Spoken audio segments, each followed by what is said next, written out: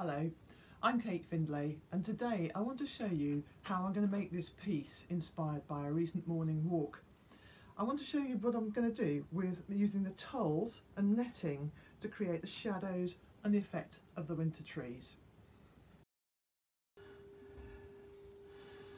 So in this piece today, I want to show you how you might incorporate organzas and shears and tulles into your work. So here I've got a fine dark blue net and a very fine tulle and a couple of organzas that I want to use to make my landscape piece.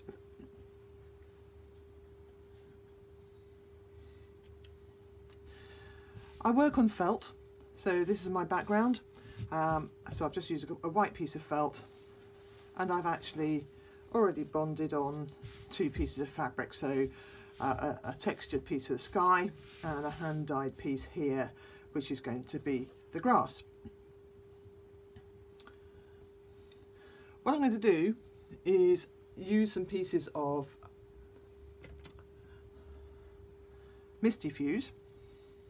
Now Misty Fuse is a very, very fine fusible web, so I'm going to put some Misty Fuse down at the top here and just trim away the extra pieces.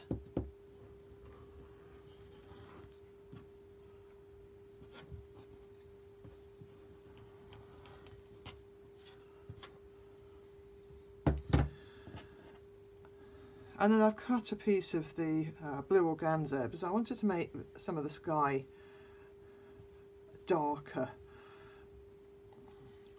a stronger blue. I also want to show where the sun is going to be, so the lightest point shining through the trees that I'm going to put on top. And to soften the edge, I'm going to put another piece of organza on top, like that. Now it's not all going to stick down, but enough of it will stick down at this point to hold it in place. But before I iron it, I'm just going to put a distant line of trees across the two. And this actually I've pre-bonded already, so that will stick as well. So I'm just going to iron that down. I always tend to use a piece of paper, non-stick paper, so this comes off the back of, and I've got a very dark mottled bluey black that I'm going to use for my winter trees, and again I have pre-bonded that so it's ready to cut. I'm going to use a rotary cutter to cut some of this.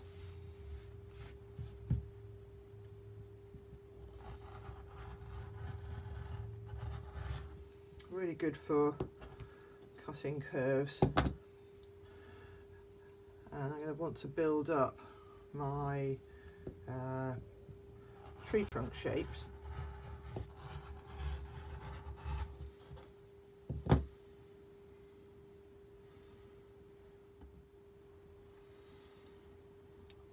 great thing about using a rotary cutter is that once you've pre-bonded the fabric, then all these tiny little pieces are still going to stick down, even though they really are quite fine.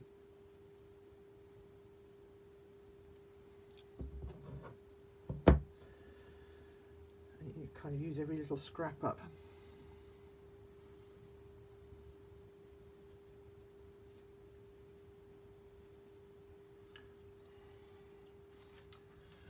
Okay, so I haven't got my trees in position. I'm just going to put down some paper again and very carefully give those a press to iron them in position.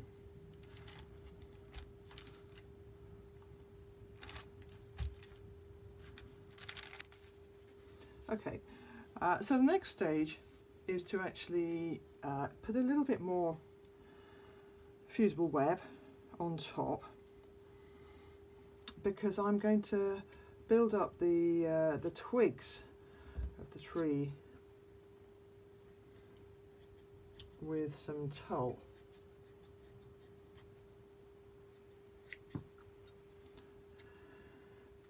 can see it's barely visible on there. Not to say it's not visible, but it's barely there, and by the time I've got some stuff on top, it's really not going to be easy to see. So I'm using some of this very, very fine black tulle, and this is going to form the twigs. So it would just give it's like shading really with, you know, with watercolour almost. You can get a wonderful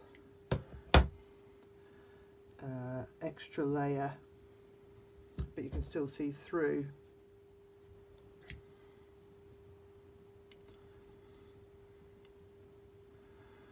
What's the nice thing is where they begin to overlap, and you get slightly darker patches.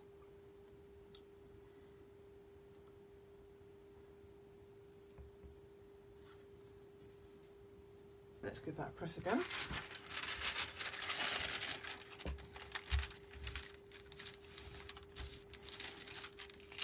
And this is where it really is important to have a protective piece of paper, because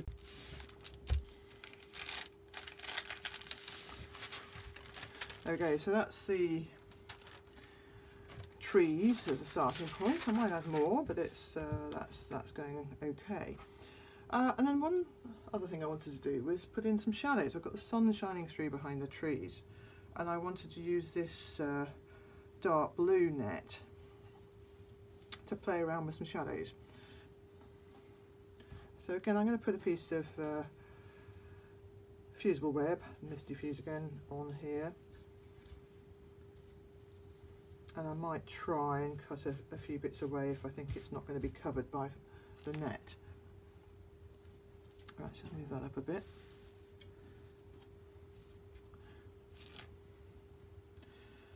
Okay, so I rather like the idea of the net coming on here and actually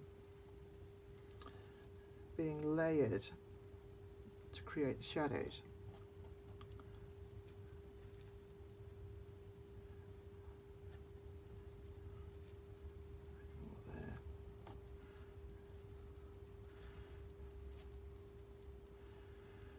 Kind of play around with how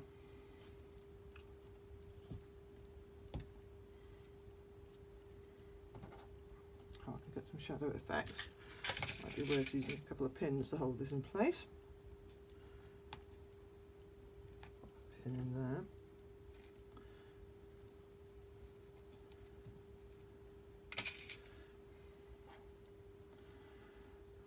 I just really wanted to try and get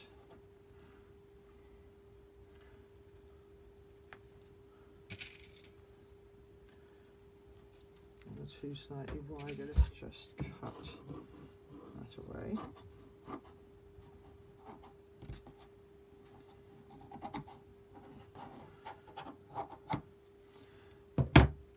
And then I want to do the same thing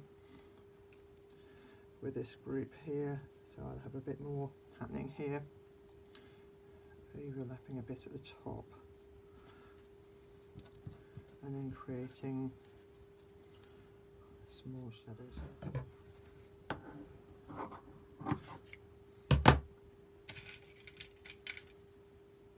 Just a couple of pins, so I think you're beginning to get the idea of what's happening there.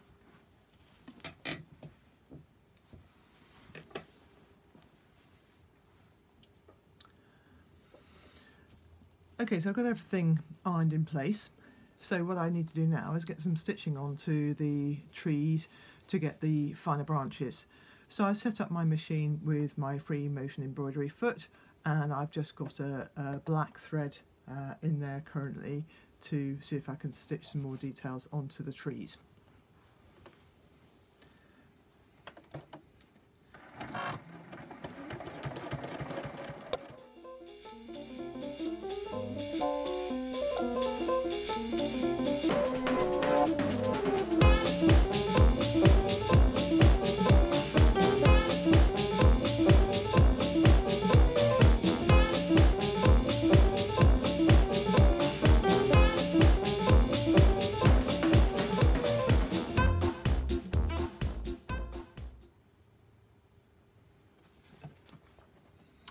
So you can see here now I've stitched quite a lot of the trees. So I've got the bare branches and then the shadowy effect of the tiny twigs.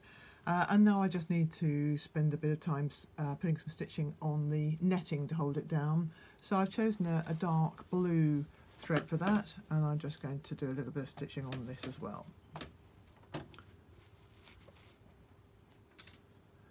Just take a little bit of care because some of these bits might not be attached that firmly, and it can catch.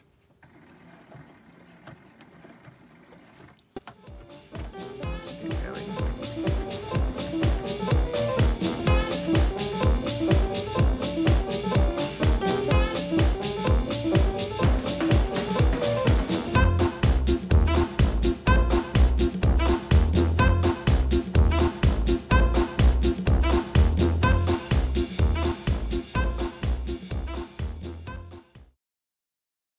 So you can see here that actually what I wanted to do was create some stitching that was much more textured and uneven rather than straight lines to pick up on the lumpy tussocky grass.